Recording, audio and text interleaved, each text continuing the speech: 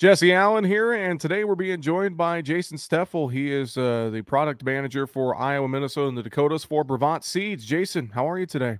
Fantastic. Good morning.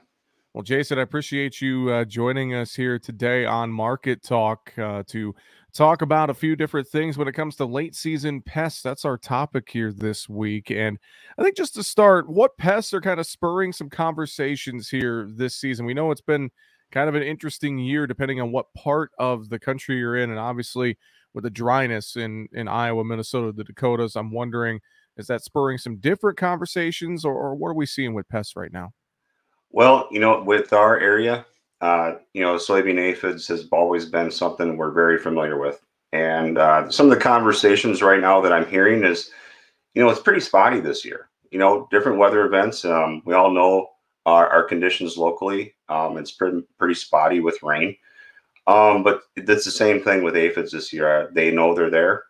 People have been doing a great job scouting and getting out and looking, communicating, connecting.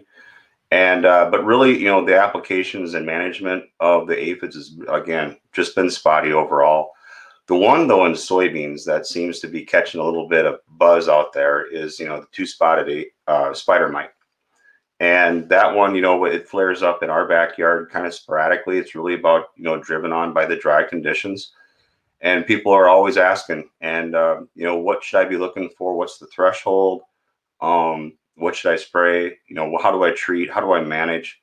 And those things are ongoing, I think. So that's been kind of one insect to me that's kind of popped up quite a bit lately.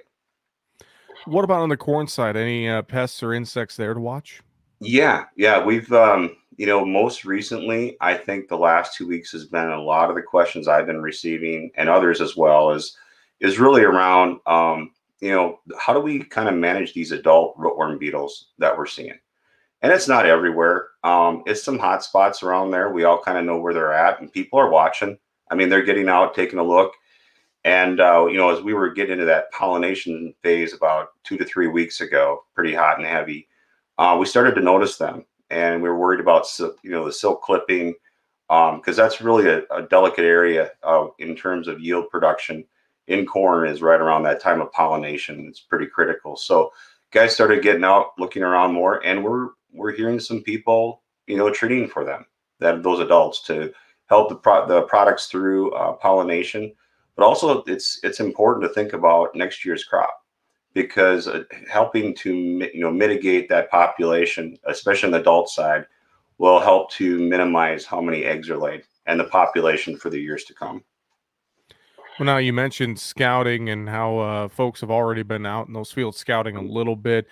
What should be their plan here as we move late season? Should they continue their scouting on a regular basis? Is there a certain time frame they really need to make sure they're out there? What are we looking at as far as scouting here as we go late season? My advice is don't give up on the scouting. It is really important here. I mean, we're in some critical stages in a lot of your listening area that we need to be vigilant. We need to continue to monitor, those soybean aphids or the spider mites for the next 2 weeks for sure. And because, in soybeans, this is a really critical time. If we catch some rains, they have a chance. There's some opportunity for additional yield bump in beans with August rains. So continue to walk some corn too. Just getting a few reports here just now.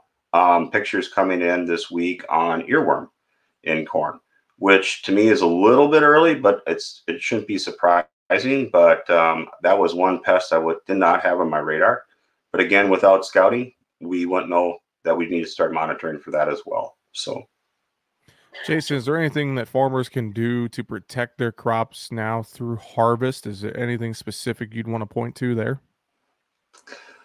I know there's some opportunities, but really in most of the listening area, I mean, what we've been able to put forth in our management practices, in terms of fertility, obviously the weed control, monitoring insects, I think would be the last thing that we can really do, and, to protect our yield and make sure that, if we got a good crop coming, we look at all the factors. I know there's a lot of things they're gonna have to think about between, do I control this and return on my investment, things like that. But I think at this point, this stage in the game, just continue to keep an eye out there for those pests that might rear up. that's our last opportunity to really manage the crop. Well, I'm sure as well if producers have questions, they can reach out to you and other local Brevant seed representatives and agronomists, and they can also learn more at brevant.com. Jason, appreciate you joining us here, and I know we'll talk to you next week about the weather conditions and get an update on the northern plains crops. So for now, I appreciate the time. Thanks so much. Thank you.